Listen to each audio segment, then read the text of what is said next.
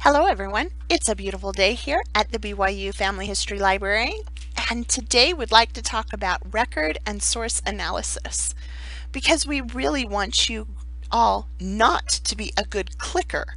We want you to be a good researcher.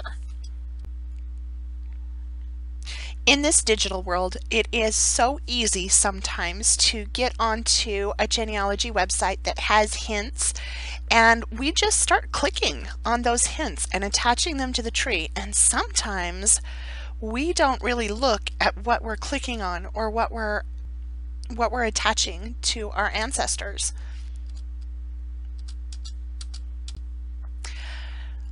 Let's take the example of a user-submitted tree on Ancestry. This is Daniel Hildebrandt, and let's look at some of his details a little bit closer. According to this user-submitted tree, Daniel Hildebrandt was born in New Jersey in 1790, and he had two sons, Henry Hildebrandt, who was born in 1805, when Daniel Sr. was 15 years old, and Daniel Hildebrandt Jr.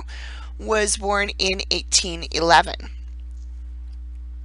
Now this tree did have some sources attached to it, so let's look at those. There are 4 sources attached to this tree. The first is an 1870 census that says Daniel was not born in 1790, but in 1820. That calls into question his ability to father those other 2 children, doesn't it? A naturalization index for Scott County, Iowa, that says that he naturalized in 1895.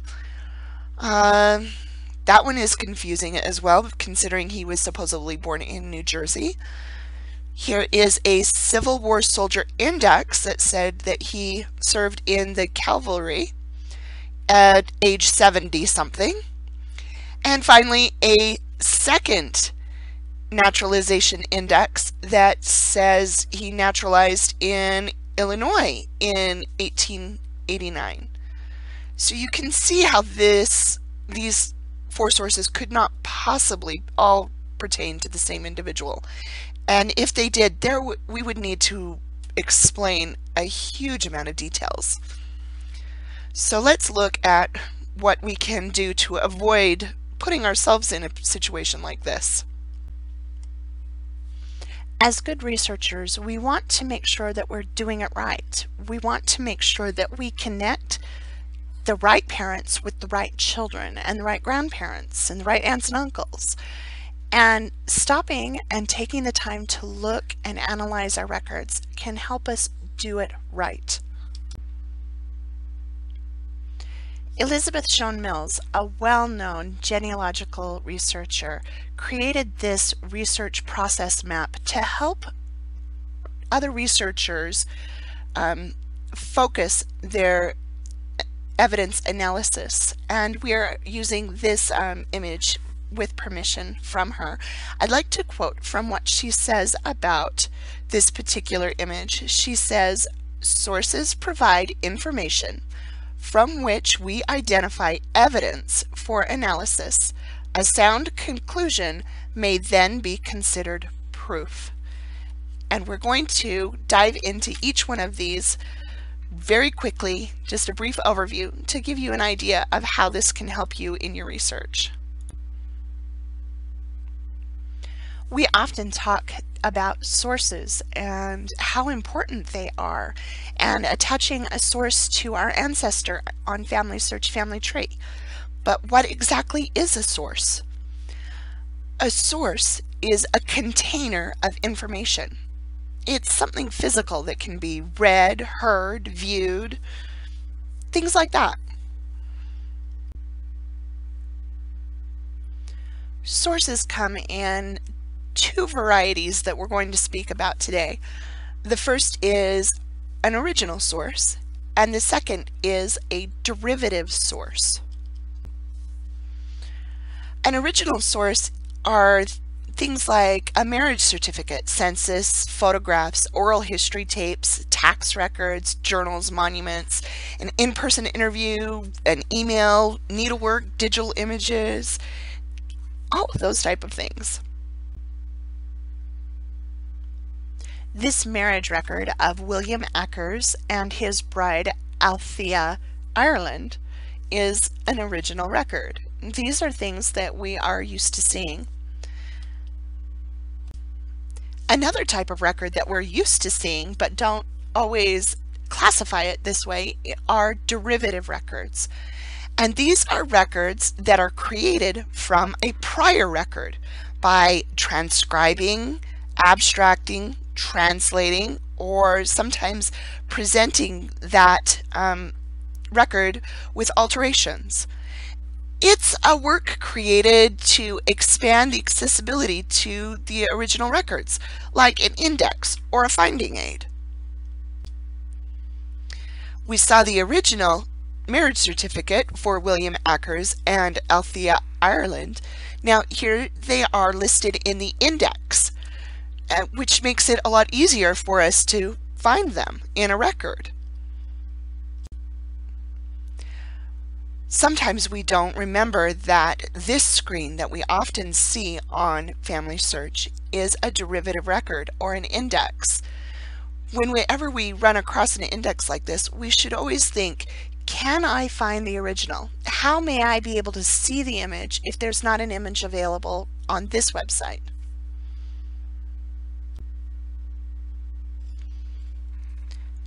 Now that we've found a source and we've decided if it's an original or a derivative, the next part is to remember that sources provide information. And there are three different types of information: primary information, secondary information, and undetermined information.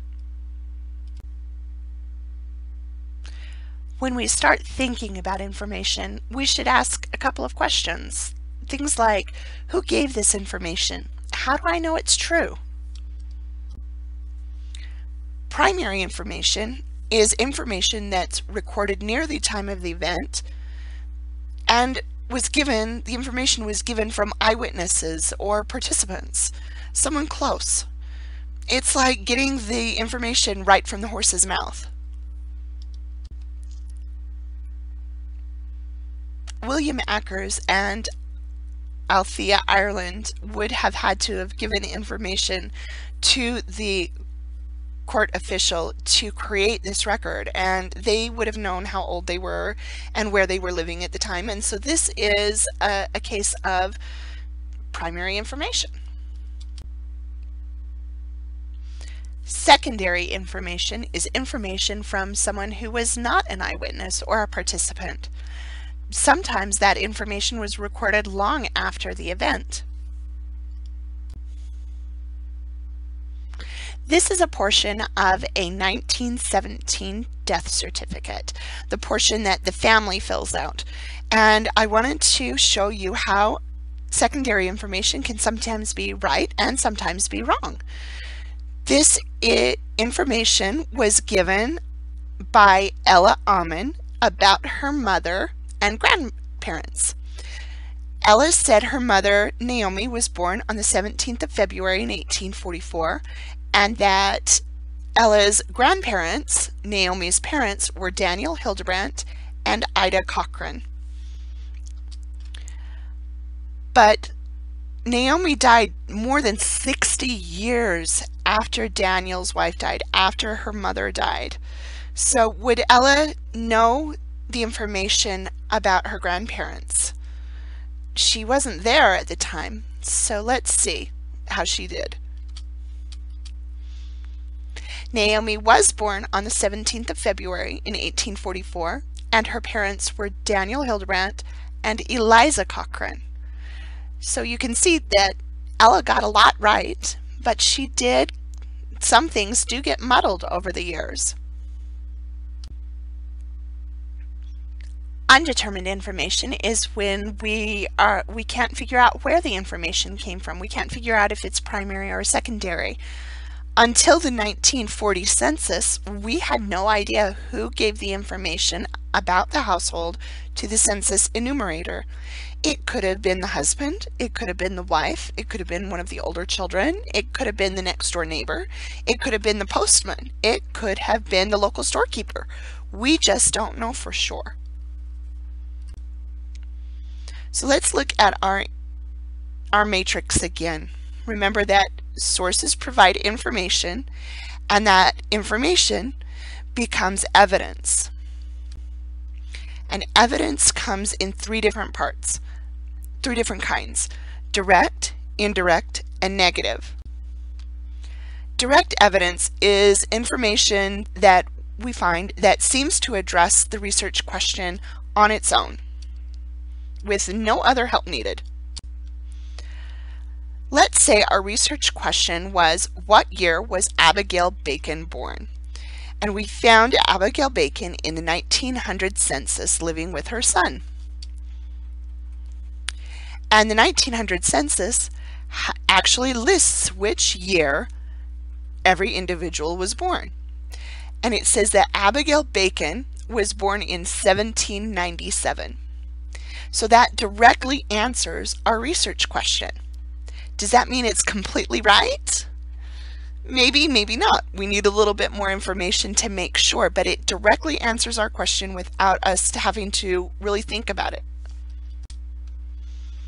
Now, indirect information is information that seems to address the answer to a research question only when you combine it with other information, with other sources.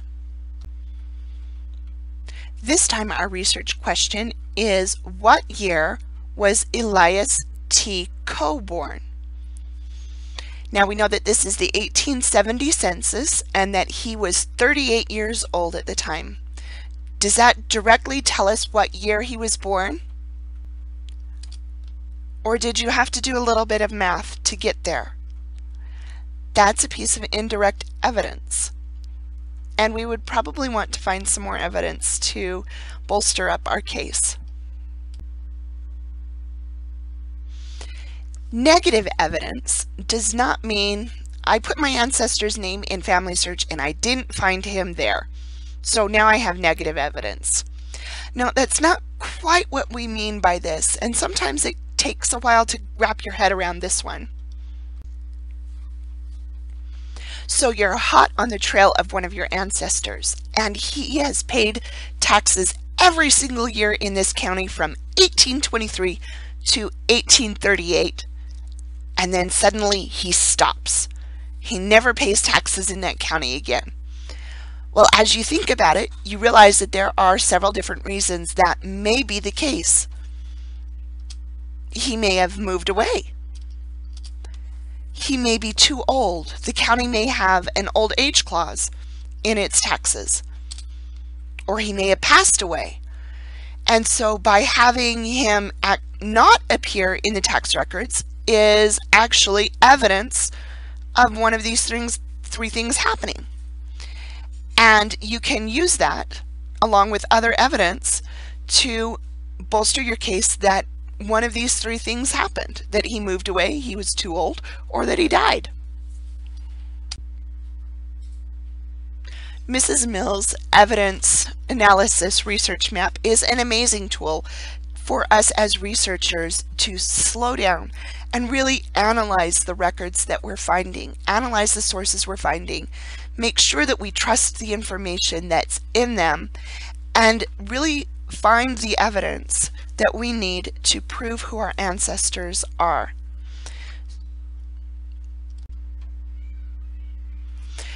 So just remember, don't be a good clicker, be a good researcher, and have an awesome day.